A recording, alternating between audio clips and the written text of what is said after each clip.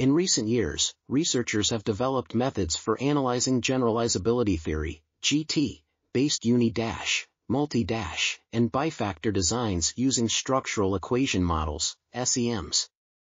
However, these methods are limited to providing estimates of relative differences in scores for norm-referenced purposes, while providing little guidance on how to estimate key indices when changing measurement procedures. This paper demonstrates how to derive variance components for multifaceted GT-based bifactor models that represent both relative and absolute differences in scores for norm or criterion-referenced purposes. The authors also develop and apply prophecy formulas for determining how changes in numbers of items, occasions, and universes of generalization affect a range of indices, including coefficients representing score generalizability, independability, scale viability, and added value, and proportions of observed score variance attributable to general factor effects, group factor effects, and individual sources of measurement error.